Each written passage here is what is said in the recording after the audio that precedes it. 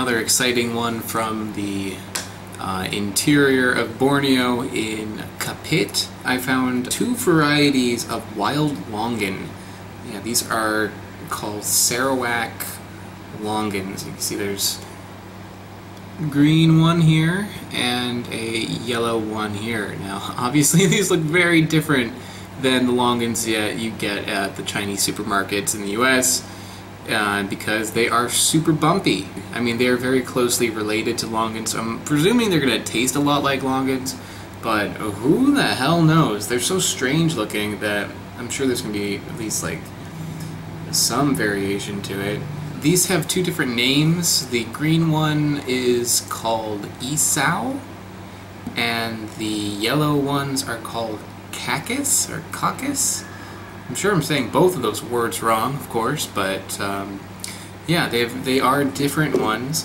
Originally, when I saw these at the market, I almost didn't buy both kinds because I thought maybe one was just like the riper version of the other. Because like these are green, maybe like some people like eating them unripe, but I guess they're two different varieties after all. And the one thing with these is that like when you open these up, they don't open up easily the way that Longans do. So what people usually do is they'll like wash them and then like open them with their teeth. I don't feel like doing that, so I'm gonna give it like a good college try and just see if I can open this up. It's not so bad. I mean, the fact that it's bumpy gives you like something to grip onto, but yeah, the skin is much thicker than your typical Longan. You can see on there. It's not that thick, but it's still pretty thick. There's the inside. You can see the seed inside there. Longans in Chinese it translates to dragon eye, which it looks kind of like an eyeball. You can see a little seed in there, which is why it has that name. But let's see if it tastes different than your traditional Longan.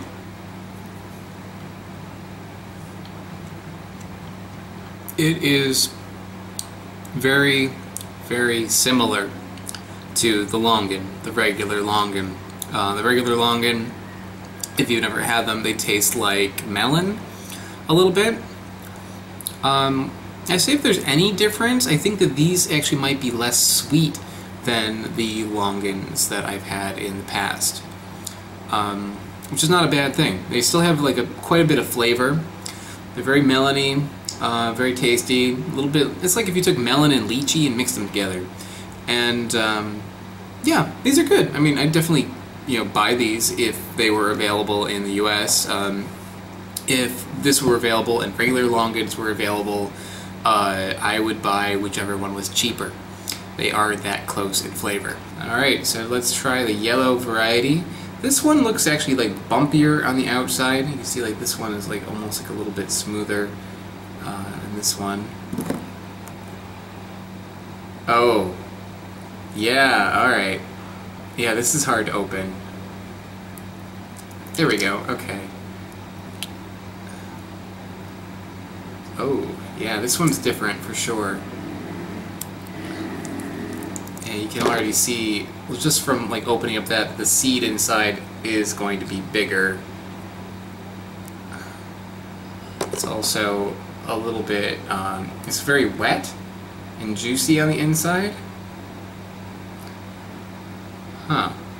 Interesting.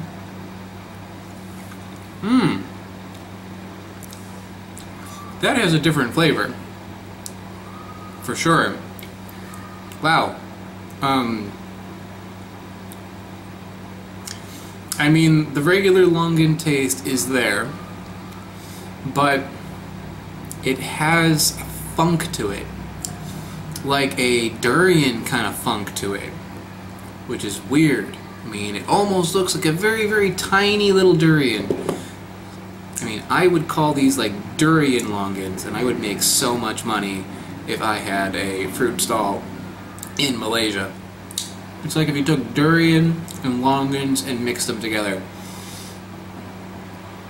The flesh on these is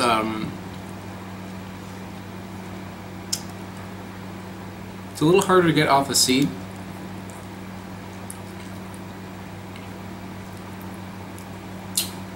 But it does come off. and there's not nearly as much flesh. There is mostly seed.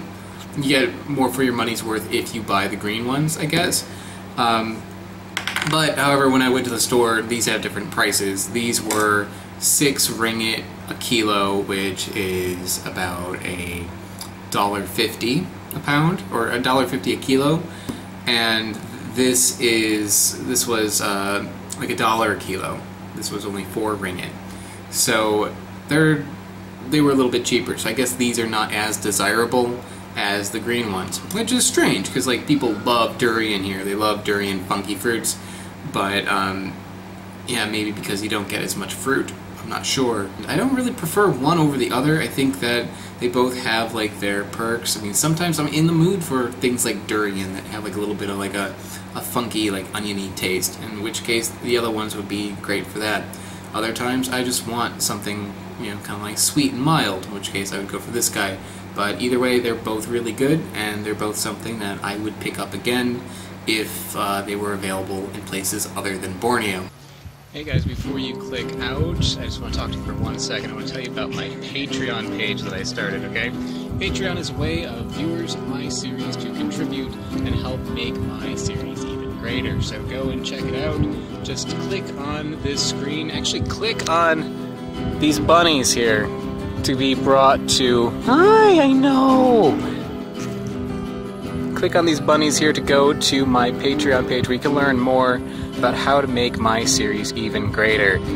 Come on. They're adorable. Don't you want to click on them? Yes, don't bite me.